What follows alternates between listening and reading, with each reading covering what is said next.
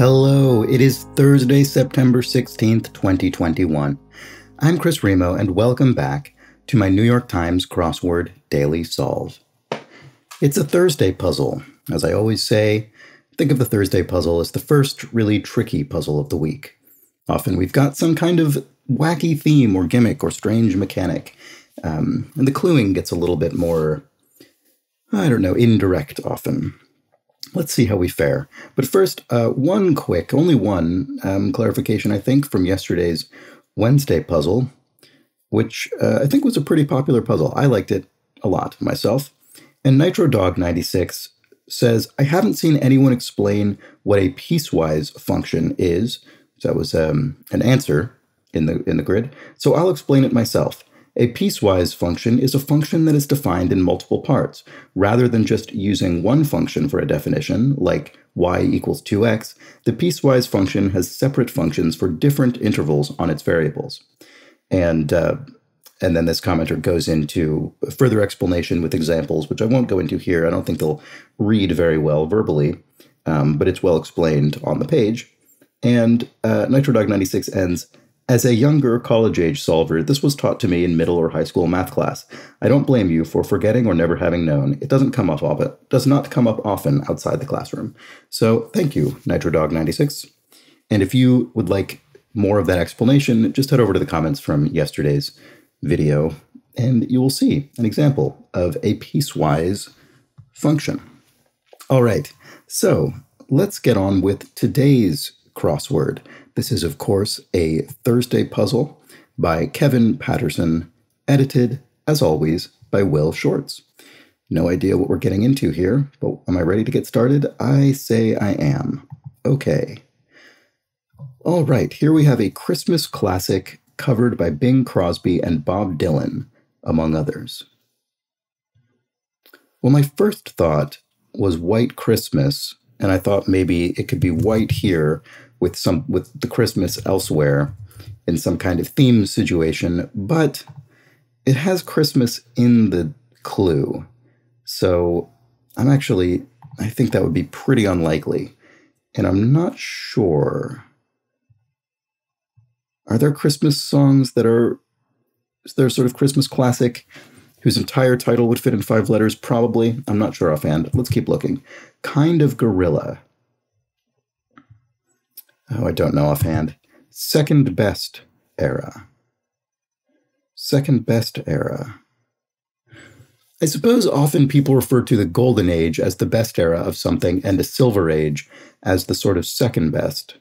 Could that be something? I'm wondering if we're going to need to get longer answers into these spaces. For some reason, that feels like it might need to happen to me. Yeah, I'm not sure yet.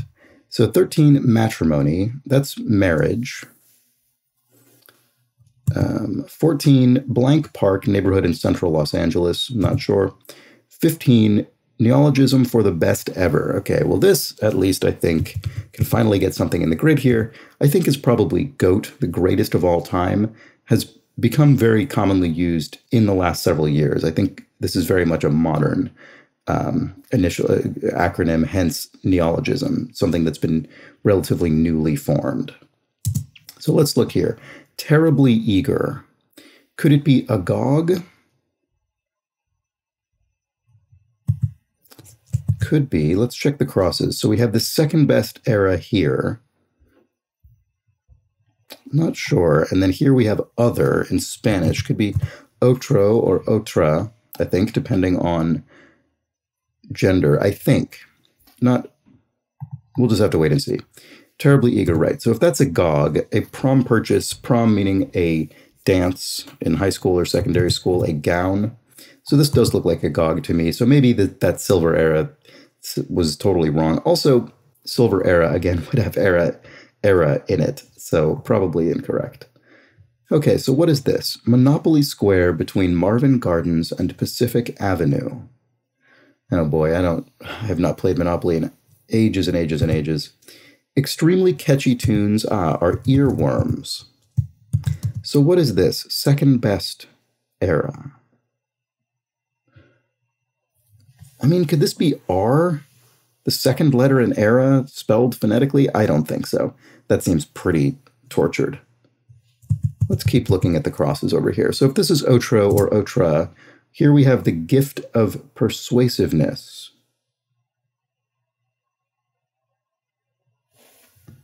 Don't know. And here we have nudge.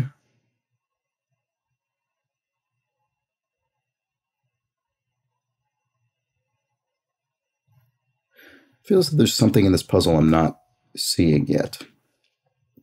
Japanese company with 6 stars in its logo. Japanese company with 6 stars in its logo.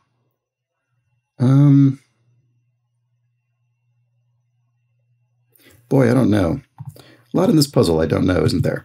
Here we have 6 Premier League teams play in it. So Premier League is the English football, one of the English football leagues. 6 Premier League teams play in it.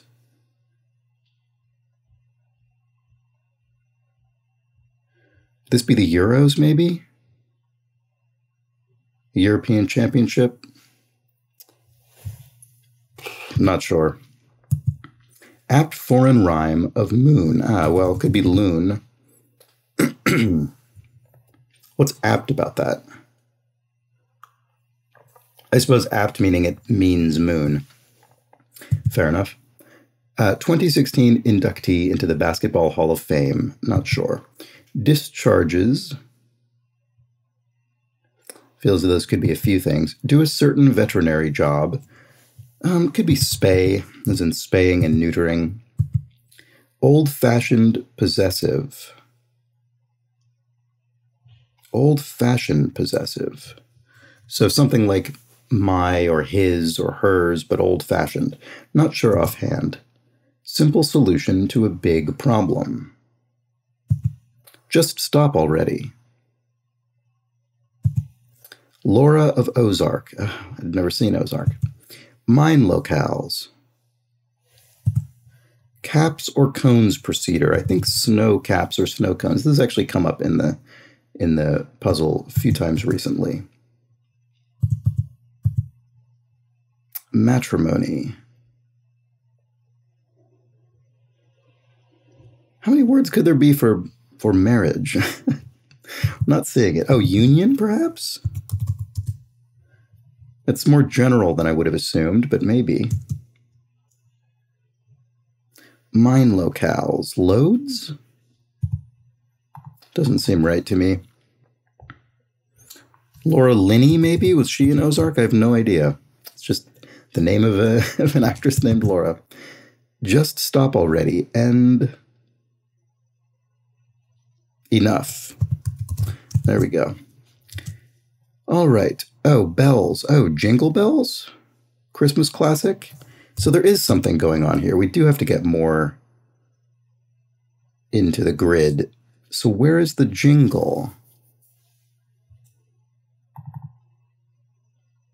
Interesting. So mine locales. Yeah, maybe it is loads, actually. What do you know? So a simple solution to a big problem. So I wonder if this also has a word missing at the beginning. What is this here? Discharges. Oh, egests, as opposed to ingests. Should be take something in, egest, discharge it. It goes out. Old-fashioned possessive. Oh, I see. Thy, as in your. Oh, so a silver bullet. Okay, so there's something going on here. The simple solution to a big problem is a silver bullet. Here we had jingle bells. So silver and jingle. I mean, they're sort of related in that they're both have a jangly, shiny sort of feeling to them. I'm not really sure what brings those things together, to be honest. So 6 Premier League teams playing it. Oh, London something?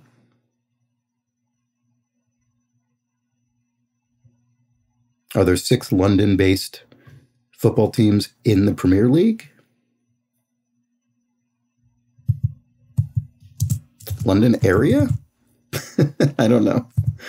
Like some healthier potato chips. No salt, perhaps. I did not need to hear that in brief. Too much information, TMI. Oh, here we go. With 44 across, a bit of consolation, or a feature of this puzzle's grid. Oh, it must be silver something, right? Oh no, sorry, this isn't Jingle Bells, it's Silver Bells. I'm sorry. That probably seemed very silly. I apologize. Yeah, what could possibly tie these things together? In fact, it's the exact same word missing. Not Jingle Bells, but Silver Bells and Silver Bullets. So that's the theme. It has something to do with silver, and a bit of a consolation is a silver lining. So indeed, the silver era is, well, Is it spelled backwards? Second best era is silver. So does it?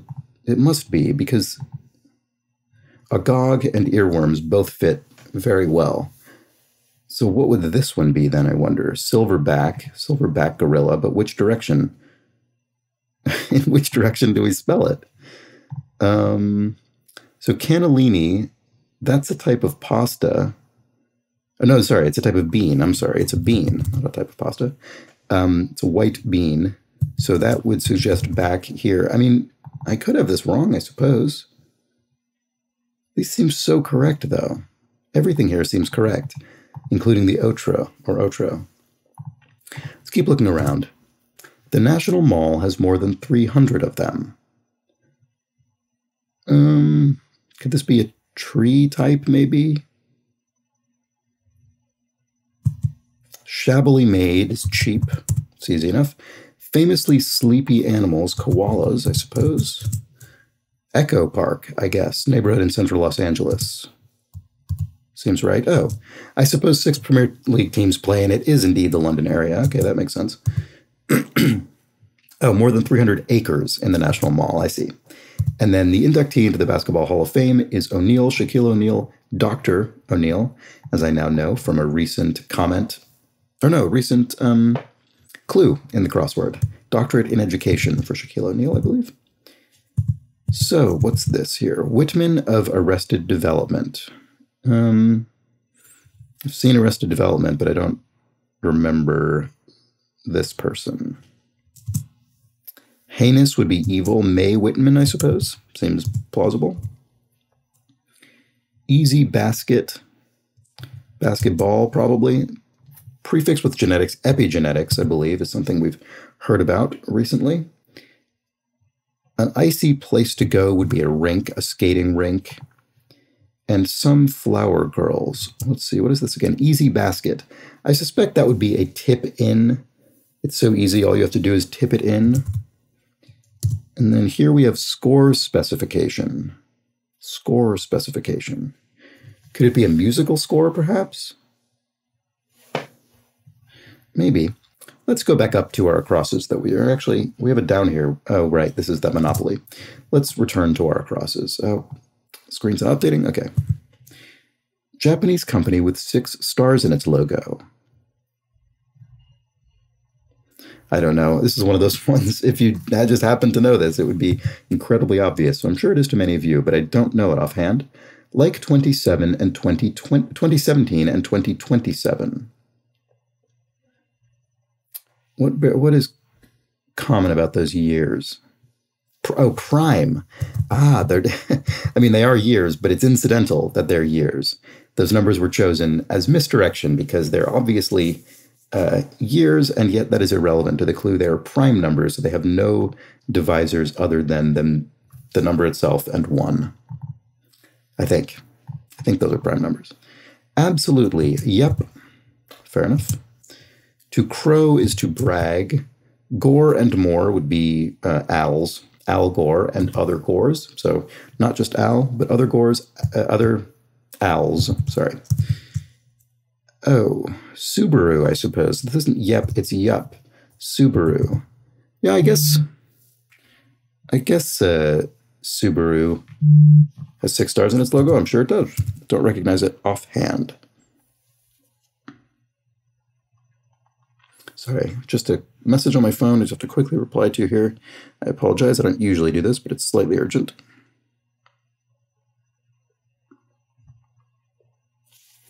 Okay. Gift of persuasiveness would be tongue, I suppose. Oh, a silver tongue. Yes, of course. Silver tongue. And a nudge would be a jog. You might give someone a jog, give them a nudge if they're forgetting to do something, say. What? Oh. Roto jail, Monopoly Square. Oh, go to jail. Sorry. Another very silly oversight for myself. It's not the silver era. Of course it's not. I'm sorry. You must have been yelling at me through the screen all this time. Obviously, this was not going to be era because, as I pointed out myself in this very puzzle, era was in the clue. And this is a good opportunity to remind yourself, but more importantly, remind myself that you will never use part of the clue in the answer. So, of course, this was never going to be era. It was always going to be age because era cannot be used in the answer. So that makes the Monopoly Square go to jail. Sorry, I feel as though I'm really, I am slightly under the weather. I definitely don't have COVID. I took a test, but I do have some kind of minor illness, I think. And I'm maybe a little under the weather, but also maybe that's just making excuses. Anyway, let's see.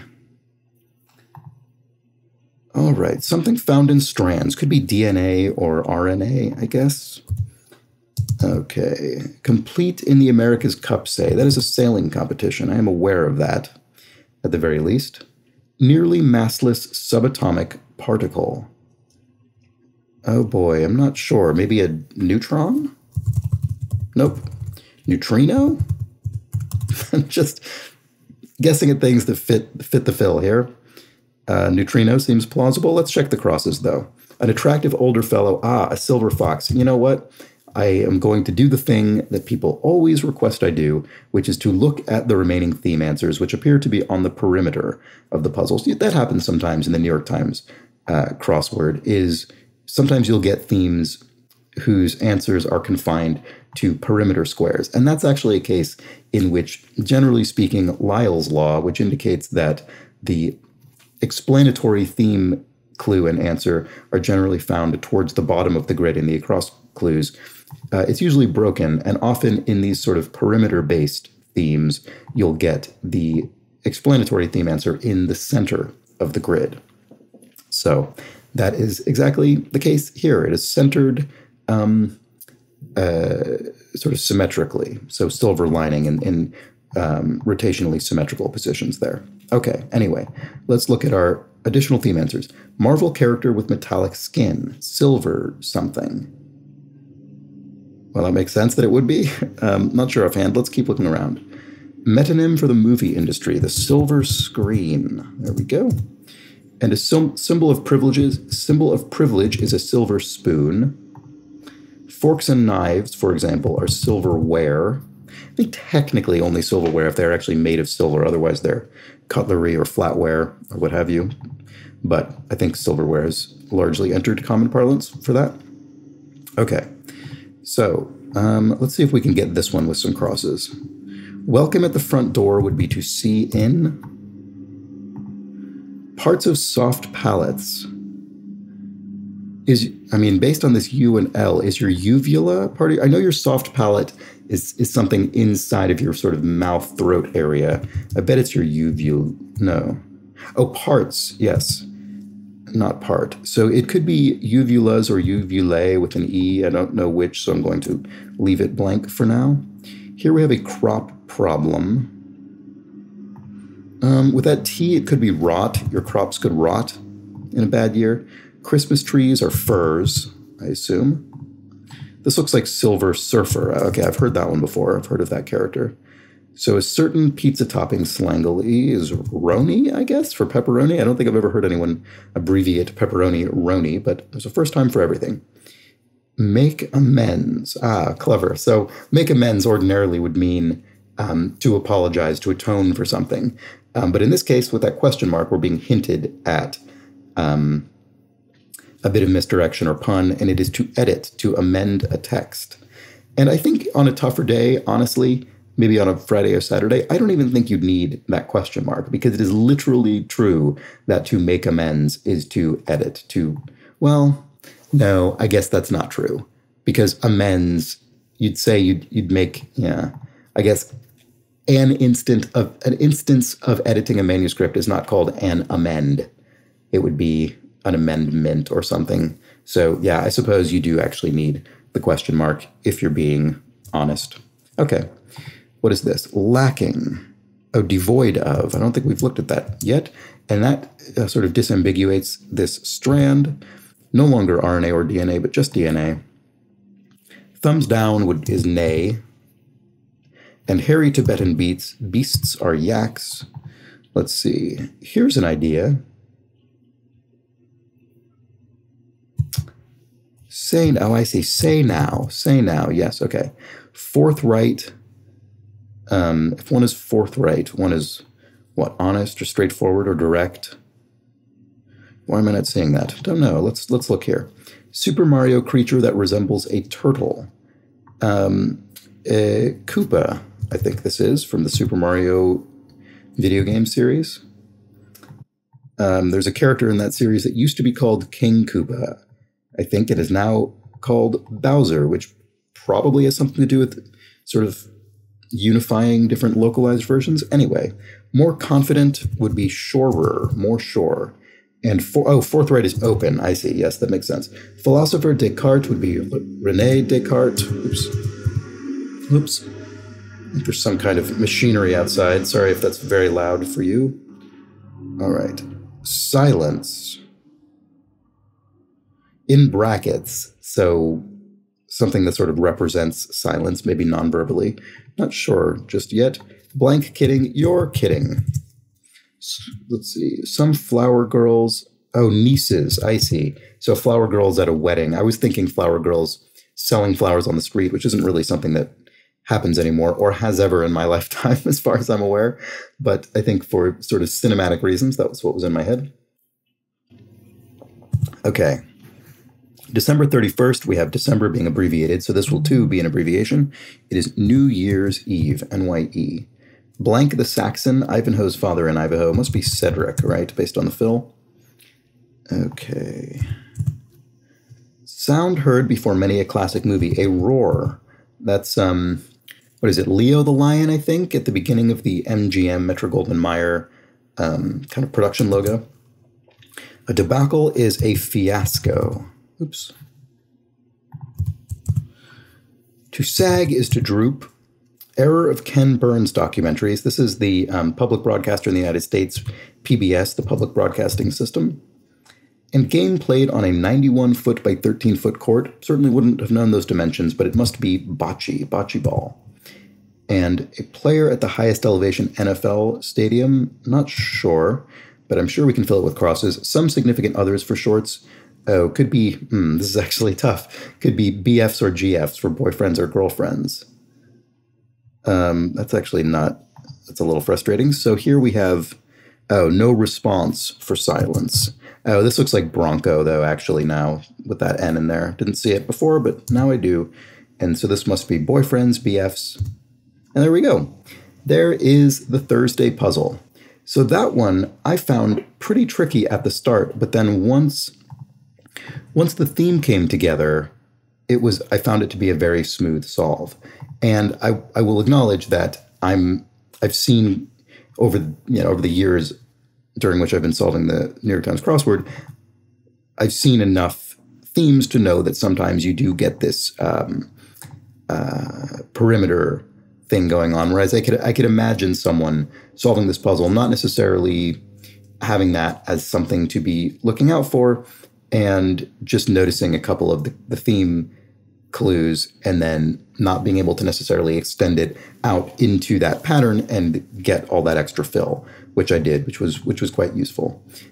And so I guess that's part of the point of this series, is making you aware of that sort of thing. But let me know how you fared with this puzzle. I thought this was a really good puzzle. This has been a pretty good week, I think, for puzzles in general. I mean, I think that Tuesday was pretty tough. We would all agree, but I've been enjoying them. And I liked this, and I liked that theme. And I really made a bit of a fool of myself a few times in this puzzle, didn't I? With this era here being clearly impossible, but lasting much longer than it should have for me. And then also not somehow connecting the dots between silver bullets and silver bells. Sorry about that noise out there. I'll probably wrap this up. I don't know if that's going to continue. All right, so that's the puzzle for Thursday, September 16th. A nice one by Kevin Patterson with a fun silver lining theme. Again, do let me know how you fared. If you enjoy this series, please do subscribe to the channel. Hit the subscribe button and that bell if you would like to be notified. I think that's how that works. And if you know someone who might benefit from having the vagaries of perimeter-based theme deconstruction explained, why not pass this on to a friend or somewhere in your online network, world of online communication. Maybe someone out there might enjoy this series as well. You'll never know until you pass it on to them. And finally, if you do enjoy the series and you'd like to contribute to its ongoing sustainability, why not consider tossing me a couple of quid or a few bucks over on my Ko-fi donation page, which is linked in the description field underneath each video. And as I've mentioned a few times recently, I am starting a Patreon soon, so that will be an alternative way to contribute on a monthly basis and get access to a couple bonus things that I'm going to hopefully be putting together. So anyway, keep a lookout for that, hopefully soon. And thank you so much for simply watching this video. Again, I do hope you enjoyed it. I hope you'll join me tomorrow for the Friday puzzle. And I also particularly hope you have an excellent rest of your Thursday. Take care.